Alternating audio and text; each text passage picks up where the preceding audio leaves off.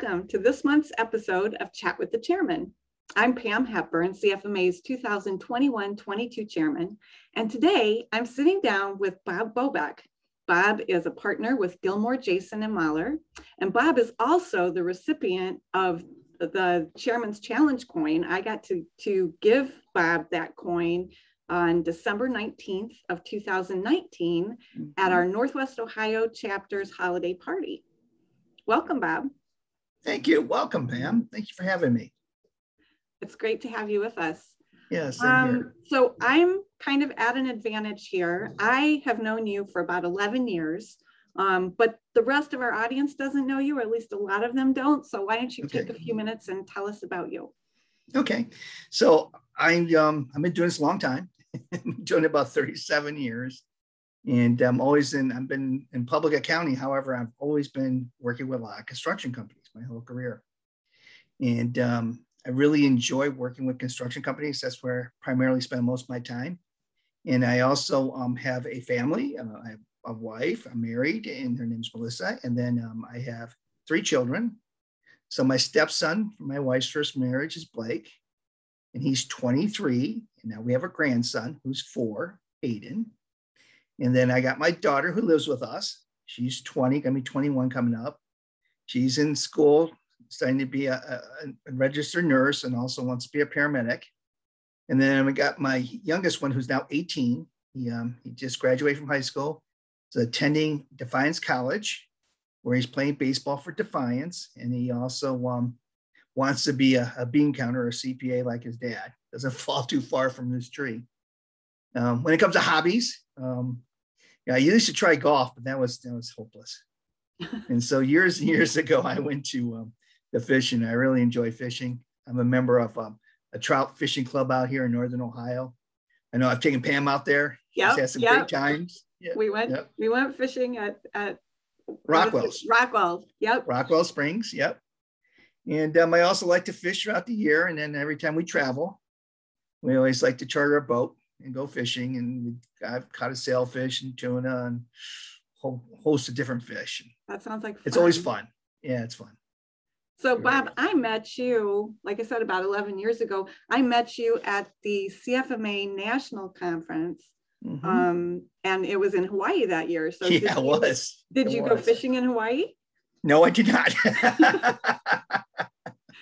I did not. I should have, but I didn't. That would have been a great fishing spot. But, our chapter has always sponsored the exiting president to attend the national conference.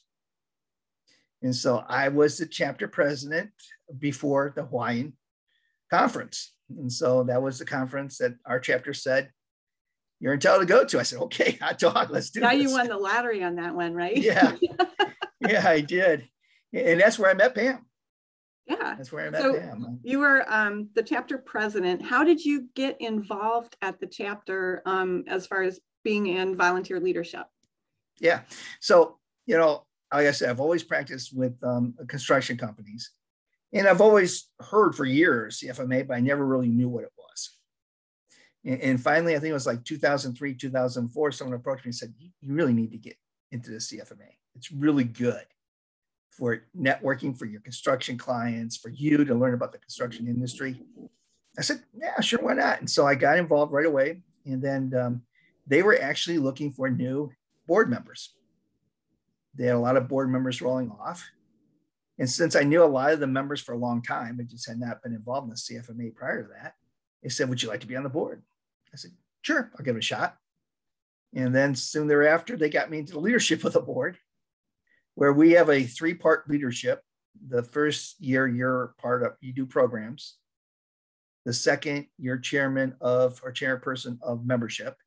And then the third year, you're president.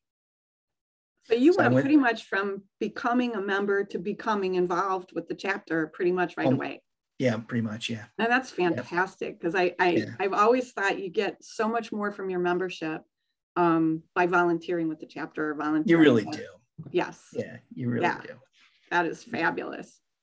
So I know you were, when I gave you the challenge coin, that was for your efforts with both the Buckeye Conference and the golf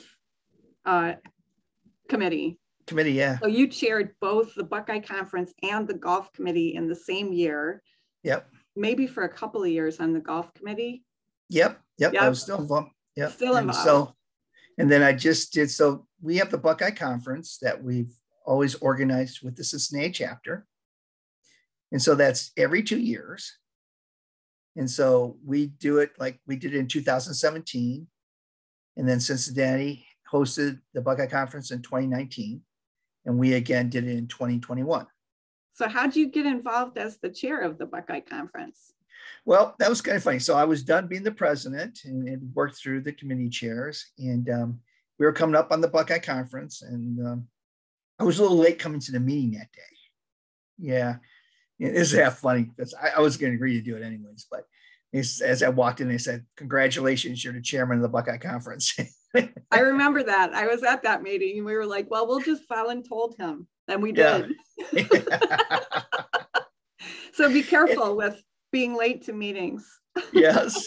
Or stepping out during a meeting. But after I attended that conference in Hawaii, I started going to national every year because I thought it was fantastic. I thought the content was really well done. There was a lot of good information for the general members. And there was a lot of fun also. There's a lot of networking events, a lot of things going on. And so when I became chairman of the Buckeye Conference, I said, well, why don't we do it like national?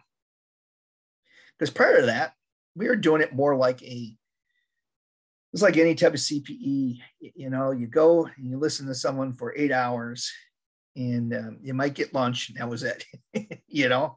Mm-hmm. And a lot of the presenters were volunteer presenters who were coming in and talking about the topic that they want. And some people might be interested and some people might not be.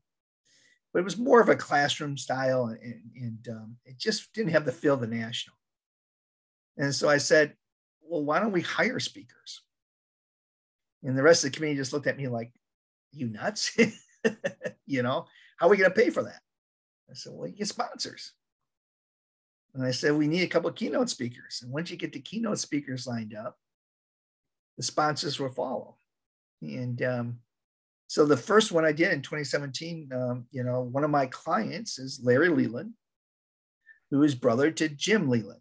Jim Leland is the former manager of the Detroit Tigers team that went to the World Series a couple of times with Detroit Tigers, and was also the manager of the Miami team that beat the Cleveland Indians.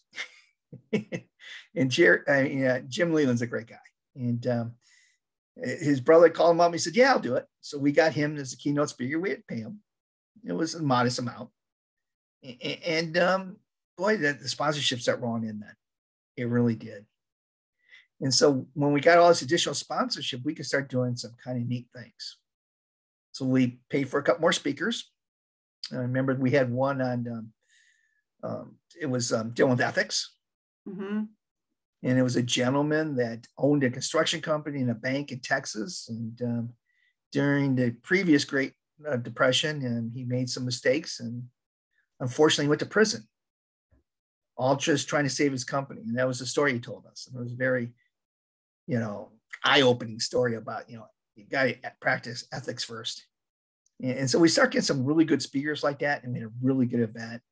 I also remember like when the large banks sponsored a dinner, and we were talking about, okay, what kind of bar bill do we want? We want to go low shelf, middle shelf, or top shelf. And I said, well, it's going to reflect on the bank sponsor, so we have to go top shelf.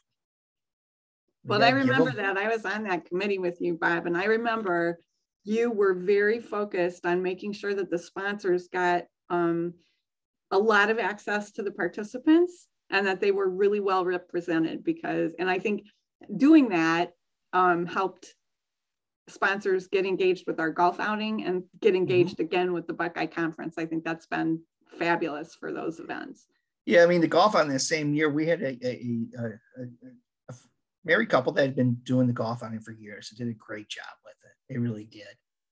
Bob and Kathy Gummel, they did a fantastic job with it. And they built it into this great event that we were making, you know, and these were scholarship dollars.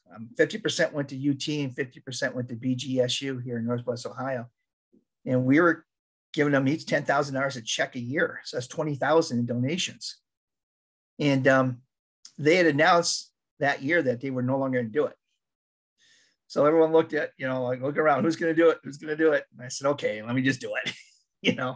I'll do that. I'll do the Buckeye Conference. And yeah, I think we did really well on both.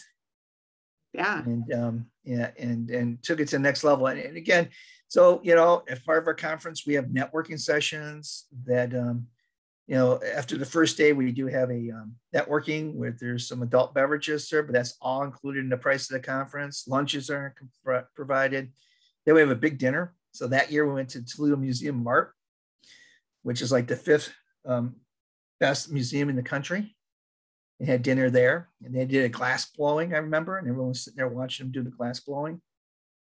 And so it really is. It's a really good conference, I believe, with low price and a lot of benefits for members. And how does the committee go about selecting sessions and speakers for the conference? Yeah, so it's critical to have general members. And when I put the committee together, I always make sure that the general membership is well represented on the committee. So you need at least about 60 or 70% of the Buckeye committee being general members. And then we vet everything to them. So any ideas we come up, we turn to general members and we go, is this of interest to you? Would you be interested in learning more about this? And sometimes they say yes, and sometimes said, no, we've heard that 10 times, 15 times. We don't want to hear that anymore. And so we really try to get a program that the general members want to hear, something on cutting edge, something new, but it's more industry driven. It's not, a lot of times you'll get your professional providers like CPA firms that want to talk about tax code or generally accepted accounting principles, but we don't talk about that at the Buckeye Conference.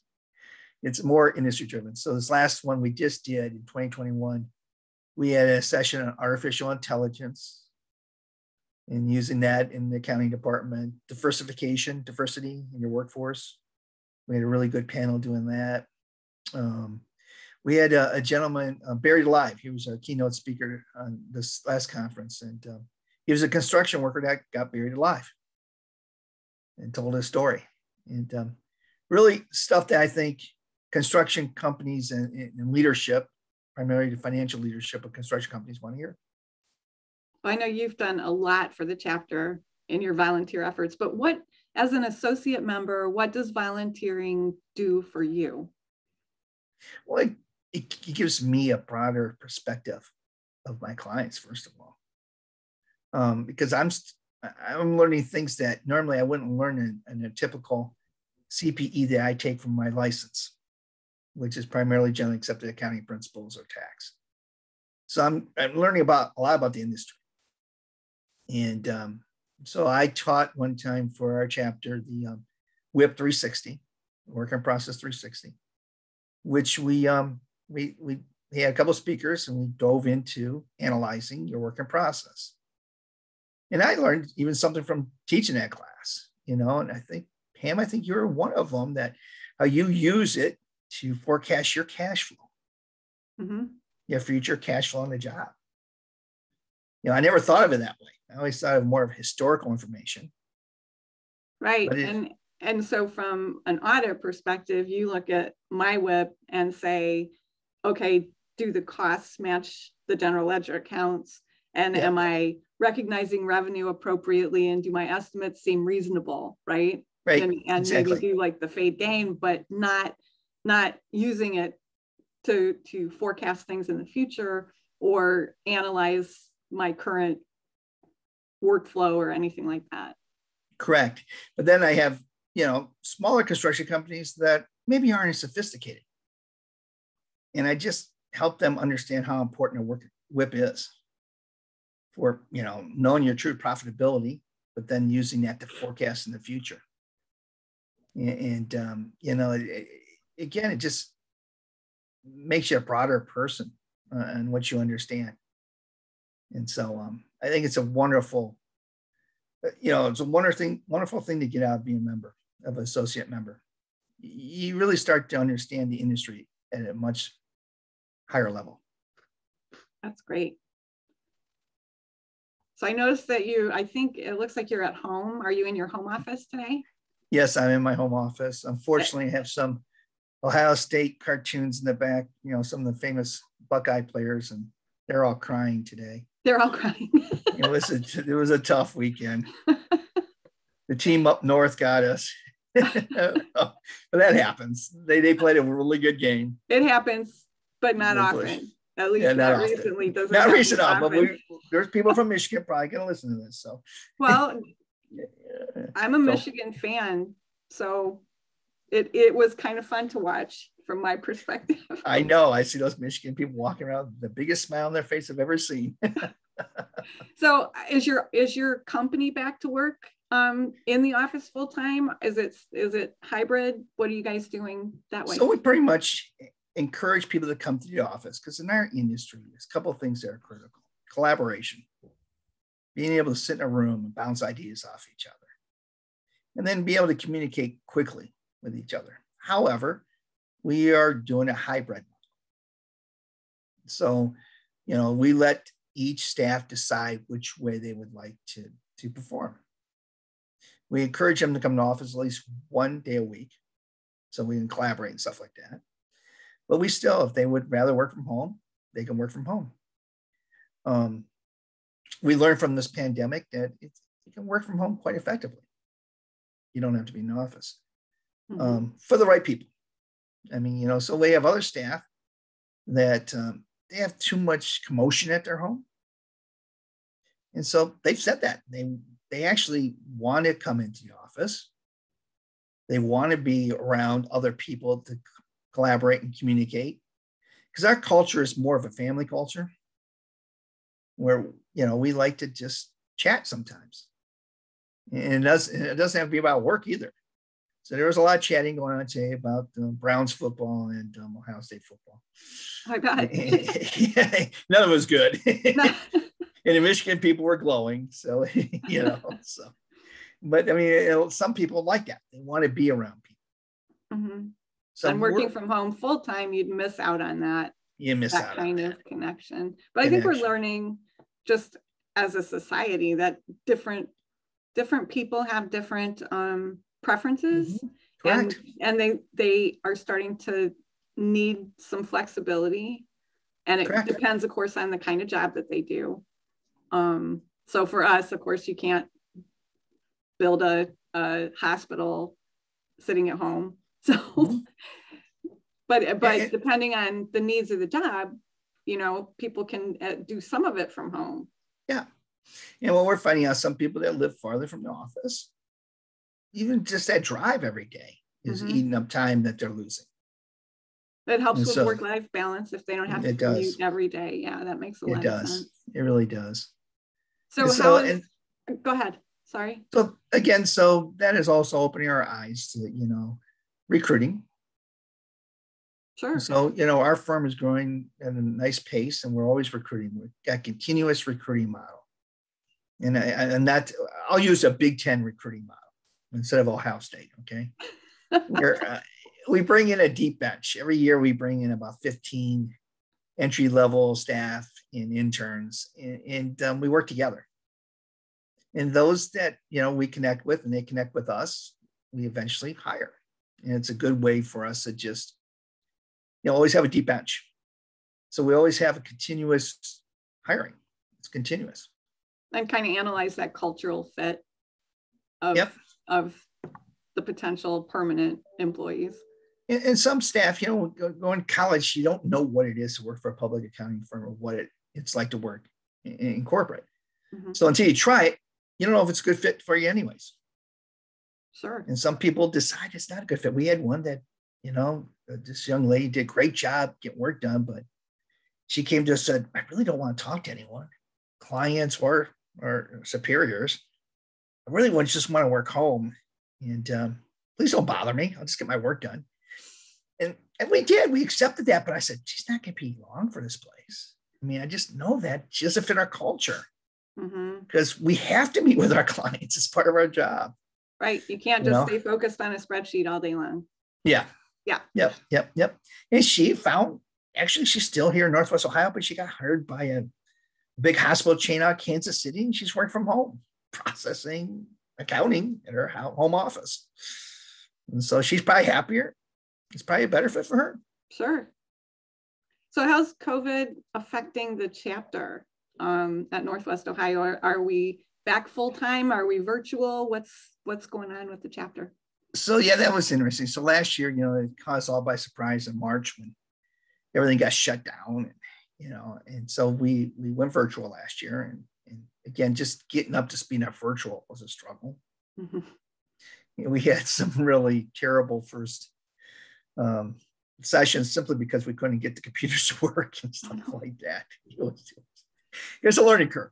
I mean, it's just a learning curve, and but we kept on trying to have meetings, but our chapter is built on education and networking, and of course there was no networking going on, and so even with the general members, and so we were all virtual last year, and our attendings were really dropping.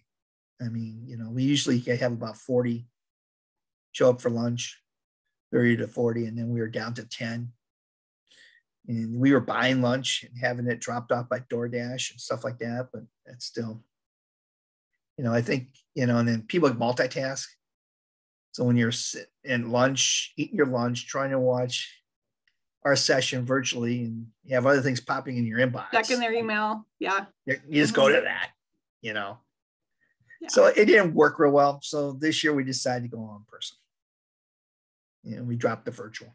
Well, and I think there's a huge level of Zoom fatigue for people with online learning. I mean, there is a convenience factor that you can do it from your desk. You don't have to travel to a meeting, but like you said, you don't get the networking, and it's hard to concentrate and not multitask. Oh, it is. I can't do it. I didn't turn off my Outlook before we started this because I know this stuff would be popping up in front of me. Then you'll be going, ooh, shiny. Yeah, exactly. Yeah, squirrel. Yep. Yeah. And so, it doesn't work for me at all.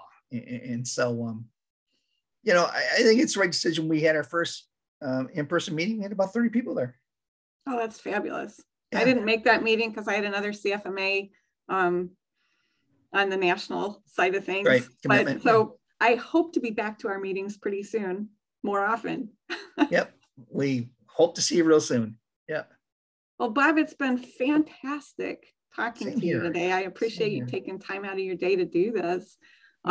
We always like to ask our viewers a question, and then viewers can make comments down below in the YouTube. So this month's question is, how do you learn better? Do you learn better online, or do you learn better in person? We'll be interested to see everybody's comments on that. Yeah, I would love to see what everyone says about that. Yeah. And everyone has a personal flavor. I'm sure they do. Sure. What works best for them. Well, Bob, thank you so much for joining You're welcome. me today. And for everybody watching, be sure to tune in for next month's episode when I'll be visiting with Gail McClellan. Gail is the president of D&M Surety, and I'm looking forward to that conversation as well. Yeah. Thank you, everyone. Nice talking with you, Pam.